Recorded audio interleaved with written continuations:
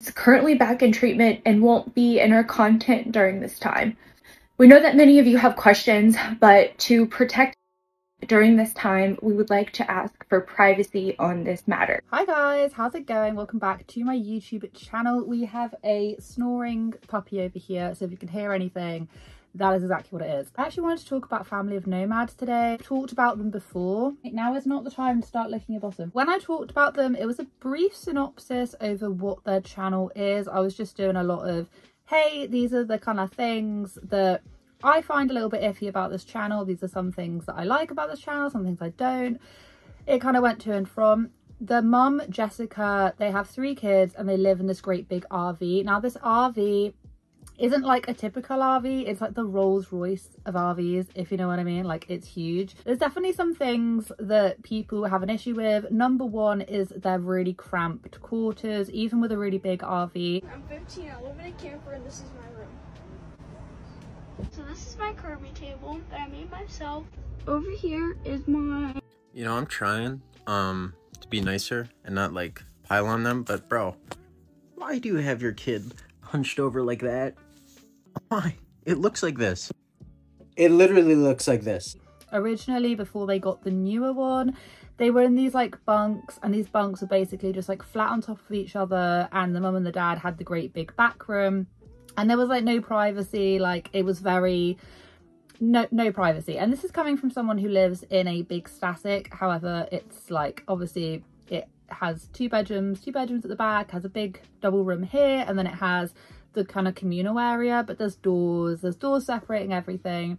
But I can understand from like a sound perspective, even in a static, I mean, you can hear everything, every little noise. If someone's snoring in the next door, you can hear it with, like, you know, walls of paper thin. I can relate to living in quite a small area, but I could not imagine living in an area that is that cramped, that crowded all of the time without any real doors separating it. There was another thing as well, where the fact that she basically like gives their kids like hygiene allowances and gives them shopping allowances. She does pay the kids, and if I can find the comment or the video that she did where she says that she does actually pay her kids for appearing in advertisements, for instance. Yes, actually they do. The kids earn a percentage of all of the income that we bring in because they are working, and they deserve to be compensated for that time. She does a lot of sponsorships, like so many sponsorships, which is one of the things we're going to get onto today. The reason why I wanted to talk about them is that there's actually been quite a lot of hubbub. I noticed that a video that I did on them, this was months ago,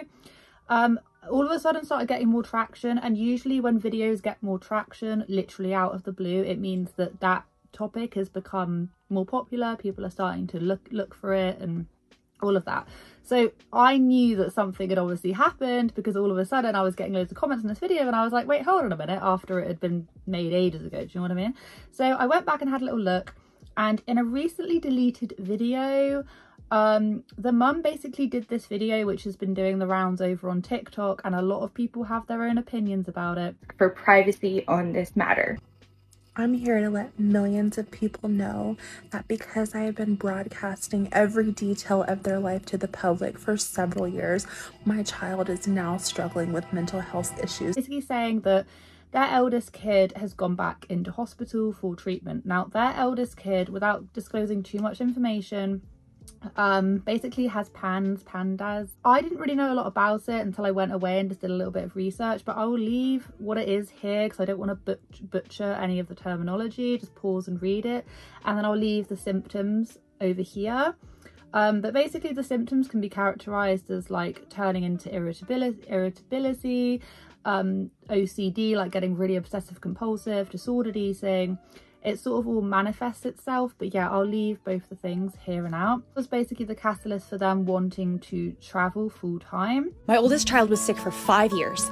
2.5 years ago, we went to the doctor and they said they could stop all of the treatments and we're officially in remission. He missed out on 5 years of their life, 5 years together as a family. We wanted to take back that time. It basically started displaying all these symptoms, got diagnosed, went into remission, and they went for a whole 5-year period of it being utterly crap for everyone involved. Now, We then come on to the fact that now people have a lot of thoughts and feelings about it, when the mum basically came out with this video, which has now been deleted, saying the kid is back in hospital. Is currently back in treatment and won't be in our content during this time. We know that many of you have questions, but to protect during this time, we would like to ask for privacy on this matter. Now, I've seen a few TikToks and I may post them, I may not, because I don't want them to get all like quite catty and personal, but a lot of people feel that their way of living wouldn't aid the child in their mental health, if that makes any sense, wouldn't aid their illness. It wouldn't help, especially if you have symptoms like I've just talked about, like OCD, disordered eating, you know, obviously probably needing quite a lot of space, you know, really overthinking things, becoming depressed and anxious, living in an environment with like 2 other siblings, 2 parents, and a really cramped RV where you don't really have a lot of space. Some people do have a great big issue with that. I don't have this particular illness, I didn't know a lot about it, but as someone who suffers a lot from like depression and anxiety, like literally on a daily basis, living in those kinds of cramped headquarters with my siblings and my parents, just traveling about all the time, like constantly being with them, I wouldn't like it. But I do know that there is definitely a market nowadays for people who just want to drop everything and become van lifers. So I understand where it's happening. I don't know why she deleted this video. I've got no idea why. Did she delete it because she felt like it was too personal and she made a mistake? Or did she delete it because she was getting backlash? I didn't see it when it was originally there, so I couldn't say, but once again, it has been taken down. What I will say to this as well, because I went on the Reddit thread, and if she's taken it down for privacy reasons, what I will say is that when I went to have a little look on the Reddit thread, they were pulling out posts from Jessica, the mum, from back in 2021, where she literally sold this child's whole story, was basically saying this is how we decided that we were going to be full-time travelers, all of that. And some of the stuff that she says, some of the stuff that this mum is saying about her child and about the details, the in-depth details of what the child had to go through is really quite something. It goes into details of the child wanting to like unalive themselves, like stuff that you wouldn't do. And the thing is, this isn't a really young child either. They're about I think they're about 16. This is also the same child where people had a massive issue because on their birthday, the only thing that they wanted to do was stay in a hotel. 15th birthday, the only thing they wanted was to go to a hotel. A lot of people did say, they were like, well, what? Apparently in this video, they had a full-length video out on YouTube. I haven't watched it, but apparently the child was going around saying, I can't believe there's like doors or something. And you know, it doesn't take... You can understand why people are all of a sudden feeling a little bit like maybe this is your signal to stop what you're doing. Wanted a bed. They wanted a roof. They wanted to not be on wheels. That was all she asked for her 15th birthday. Shit happens and parents can't always control every situation that their children end up in. But if you have the financial resources for it and all your child is asking for her birthday is to stop willingly choosing to live like you're homeless when you have the ability to live off of wheels with a roof over your head, what are you doing for the other 364 days out of the year? This is their business, this is their circus, this is what they want to do. If they feel like that is the right thing to be doing with their child, then who am I to question that? That's not what I'm trying to do. I'm just giving like 2 sides to this argument because there are people that do voice their concerns. It was a cubby. And not even sit up all the way in there. And then immediately after that video, there's another video about how it's so hard to find a stylist that gets her hair extensions right on the road.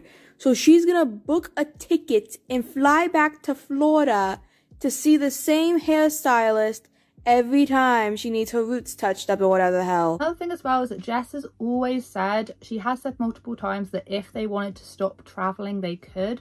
Now, bringing it back to the sponsorship thing, they literally did a sponsorship with Shell, you know, like the oil people. They literally did a sponsorship with them. They do all these little sponsorships for people who are like homeschooling, on the go. And they do all of these different, whenever they go anywhere, because they're constantly traveling to different areas, you'll always see like the little paid for promotion when they go to like the little Disney places or just wherever they are. They'll always have these little like paid for promotions. They literally get paid to travel about. So if that were to suddenly be taken away from them, if one of their children, one of their kids was like, you know, I don't want to do this anymore, realistically, and I'm not just talking about them, I'm talking about just all of these other full-time traveling around, living in an RV families, would they stop? Or would they, like, I don't, at this point, the whole reason why they went traveling is because they said they had a really shitty 5 years with their child, and, you know, they just wanted to like live life to the fullest. But if their child is now going back and like starting to go through the same, you know, if they're now going back into hospital and all of this, bearing in mind they have actually taken her off of social media, which is just as well, because I'm going to be completely honest, their child didn't really look like they wanted to be filmed anyway, and that's just from like an outsider's perspective. You can say that I'm wrong. I do think that when you are heavily sponsored and when you have all these different opportunities to make money, being full-time content creators, which is what they say all the time, then would they be able to feasibly stop and go back to living in a house and be, you know, dropping all these different sponsors? They literally did a sponsorship with Shell. How much money would Shell quite literally, how much money would they have got for that? And he is super adamant that we need to use Shell Rotella T6 engine oil. Some of these advertisers, you're just like, they would never partner, but they do, they literally do. And I'm like, Shell, like, you would have been getting so much money for that sponsorship. And you know, it does just make you question a little bit. It does just make you go like, well, I don't know. I think another big part of this whole thing as well is because of how regimented and sort of controlled the mum always seems, which is probably just her personality. Because of how regimented and, you know, in control she is about the kids' spending and about all of this and wanting to micromanage things, you know, it does just make you question. It does just make you question, like, just how lax would they actually be if one of their kids did go to them and was like, hey, I don't want to do this anymore. I hope their child really is okay, and I wish them, like, obviously nothing for the best. But I think in some cases this is always going to rile up the internet, because on one hand you'll see the fact that a child is very clearly in distress, very clearly relapsing, so to speak, and they'll link 2 and 2 together. I mean, the mum also did do recently, I think her child was still in the hospital, she did a partnership with Dove talking about people who suffer with disordered eating and things. And some people were, well, there's one comment that's basically saying, hey, like, is this just because you're being paid to do it, or is this because this and that? And she responded in a comment saying, no, like, this goes through the family, it's really important to us, we reached out to them, which is all well and good, but I think it's just a little bit too close to the bone when your child is then still, is she in the hospital, is she not? I don't know. It's just what I'm thinking, and it's what quite a lot of people think as well. I mean, believe it or not, despite them not having, like, they have quite a large audience over on TikTok, actually, I will say. I think it's about 2-point-something million, so they've got quite a large following. What they're most known for is basically just regurgitating the same things over and over again, talking about their hygiene budgets. And from my last video that I did where I was completely confused as to why they would do this and that, I understand it to a certain degree. We give them a quarterly budget for hygiene products. In the real world, if you run out of money, then you can't buy anything else. But these are children that we're talking about, and while we're at the store, I do walk them through the entire process while they are picking out what they need, and they are responsible for tracking the money that they spend. I think it's ultra important to teach kids about finances and things, otherwise they'll then end up as adults who are just constantly, not all the time, but if you're not really taught how to handle your own money and about what the value of money is, then you might grow up one day and just, you know, just rack up loads of credit card debt because you're like, whatever, you don't have to worry about it. I understand it, but then I also know that on the other side of the coin, if you're too controlling over making kids think about finances and just heavily involving them and just where all the money goes and stuff, if you're too much like that, they'll grow up just being ultra, like, anxious all the time about their money and about their finances and about, oh, do I have enough, do I not, and then just sort of end up being quite tense quite controlling around money, if that makes any sense. Personally, I've seen it from both sides of the spectrum. Well, I do think that their whole stance around it can be a little bit like, you know, like if their child doesn't have any money to go, like, there's this one video where her kid went to the store and got a load of makeup and she was short by like a small amount and her mum wouldn't fit the rest of it. It was like barely anything. So the kid's card declined, and then the mum, and bearing in mind the mum was filming all of this, she didn't put the camera down. She like wanted to get this on camera just to probably show everyone else like what good parenting this is, because that is her definition of good parenting, whether or not that's mine, yours, whoever, that is hers, and she wanted to no doubt showcase it. Well, as soon as the kid's stuff got, you know, the kid's card got declined, she then had to like pick which one she wanted, and I was just like, okay, if the card's going to decline, fine, but why put it on the internet? And that's what I said last time. I think that with her, it just goes one step too far, and she needs to constantly show everyone that they've even got a sponsorship with one of those like kid money things. They do sponsorships with everyone, which is the reason why a few people were a little bit like side-eye when they did the whole Dove thing. Although I do think that campaign is definitely useful, and it's a great thing, and I think more people should be more aware of how social media affects everything. The whole Dove campaign was actually trying to talk about the dangers of social media and how social media has a negative impact on teenagers eating and all of this kind of stuff. And I'm just a little bit like, and the part of it where Jess was basically saying, as a parent, we need to protect our kids. It's like, you guys are full-time content creators. What are you talking about? Your children are no doubt going to grow up living online. Do you know what I mean? Like, they're then going to grow up wanting to do the same thing. They're then going to be subjected to the same kind of thing. I do get it. I get it, but the irony is not lost on me. Go check it out on TikTok. Just type in Family of Nomads and you'll see kind of what I mean. There's just a few differing opinions, I will say, but I do like just being able to sometimes at some point stay a bit more neutral than others. Yeah, that's basically it. I'm gonna go and take one of my girls to a birthday party now. The sun is coming out, and I hope you guys have a wonderful day wherever you are in this world. Take care of each other, take care of yourselves, and I'll catch up with you guys in the next video.